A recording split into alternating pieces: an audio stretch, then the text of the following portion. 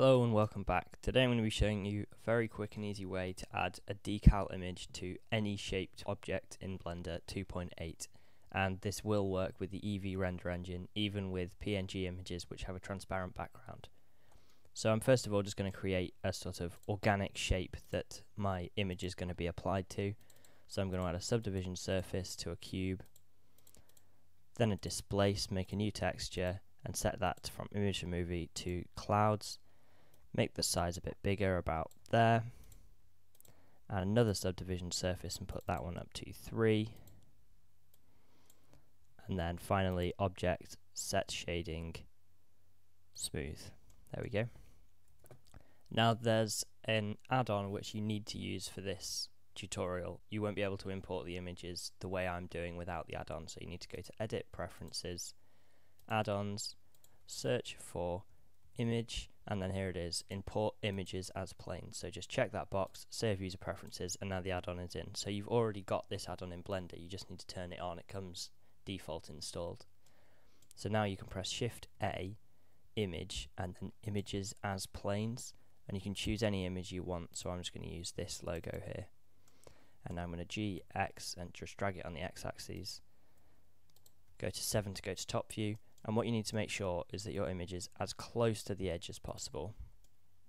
Now if you go into render view, you'll see that the blank parts of the image, I'll just move this light to make it a bit clearer, the blank parts of this image don't look as they're supposed to. They're black instead of being transparent.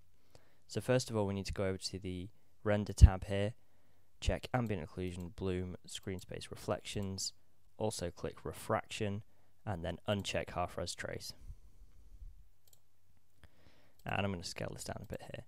And it's still not done anything because we need to go to Shading tab over here, and we need to make sure that the individual material has screen space refraction turned on, and the blend mode is set from opaque to alpha blend. And now when you do Alt-A to deselect, you see it's worked perfectly. Light's passing through these bits in between where the PNG image says that it's transparent. So now we need to make it actually wrap onto this object behind it. So to do that, I'm going to go back into solid view, select this image, add modifier and subdivision surface, and set it to simple. And then I'm going to put this at 4 so it's quite accurate. So all this is doing is adding subdivisions the same way you would in edit mode. So it's not going to smooth anything, but it is going to make it have a higher poly count. So what this means is that when we now go add modifier, Shrinkwrap, and choose our object, I'm going to up the offset so that it's at the front, object shade smooth. But you'll see that it's got, enough geometry to be able to wrap to it, so it won't work unless you've got this subdivision to add some extra poly to this image. And now when we go to rendered, there you go, it's wrapped perfectly onto the back, so it looks a bit strange when you've got really strange shaped objects, but this will work best for, say, you've got a model of a car and you want to just put a sponsor logo on the side or something like that. It'll work for anything you want in Blender. You just need to make sure that both the object behind and the image object you're using have a high enough subdivision surface that it won't warp the image around the edges.